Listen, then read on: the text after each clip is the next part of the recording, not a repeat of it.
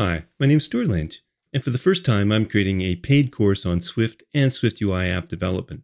But the charge is only going to be $30, so I thought that I'd put together this little video to show you what the course is going to cover, and if you're so inclined, you might want to save your pennies.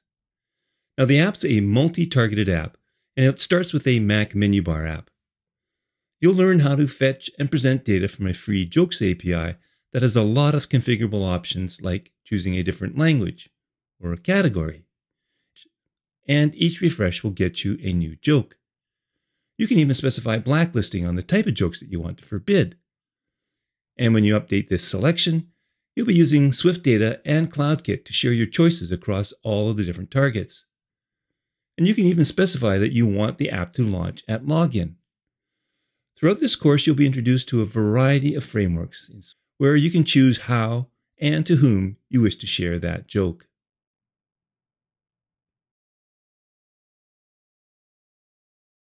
The iPhone target has some additional features, but both the Mac and iPhone targets support both light and dark mode.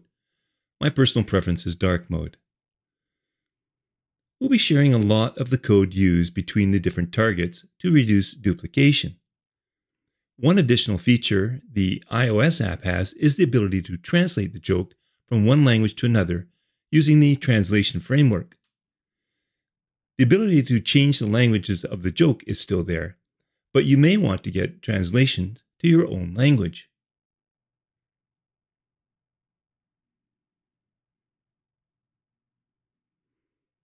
And of course, you can choose to get jokes from a specific category.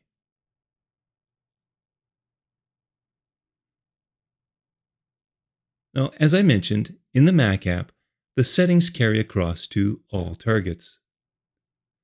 The Jokes API has over 1,300 jokes across 6 different languages in a mixture of safe and unsafe jokes, which are all determined by your blacklist settings, so we can use another API endpoint to plot these using the graphs framework.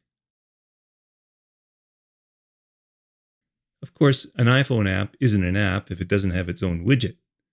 And you can choose between a medium or a large size widget, and those jokes will get refreshed continually over time. The blacklisted settings are all adhered to, but you can also long press on the widget to edit it, to choose perhaps a different category or language.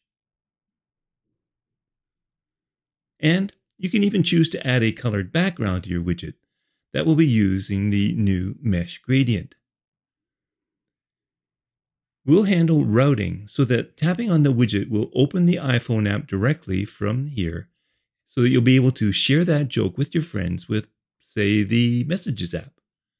And this uses yet again another endpoint of the API to make that request.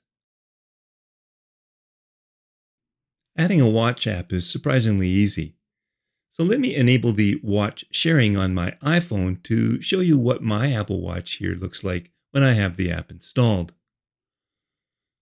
I can tap on the Launch Complication widget to launch the app, and you'll see that you have many of the same options that you have in the Mac and the iPhone apps. You can refresh the joke, and you can also tap on the Settings button to select a different language or a category. Or you can even update your blacklist.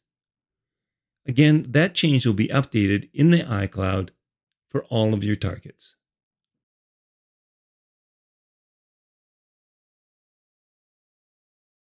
In macOS now, you can add iOS widgets directly to your home screen.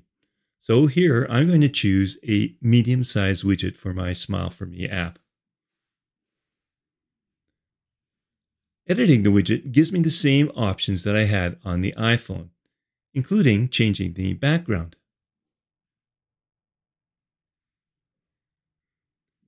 When I tap on the joke, it uses iPhone mirroring to present my iPhone here on my Mac, and if it's locked, I can view that joke directly on the iPhone app, just like we did when we tapped on the iPhone widget.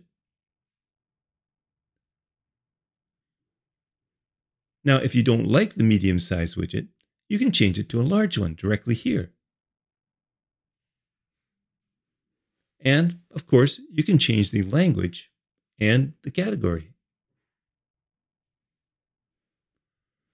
I've got lots of stuff to cover. I'll be starting the creation of the videos for this series, so start following me on Mastodon, X, Threads, or BlueSky, where I'll be posting updates. Don't worry though, I'm still going to be releasing my weekly videos on YouTube. But in the meantime, I hope you save your pennies and have a smile for me in the new year.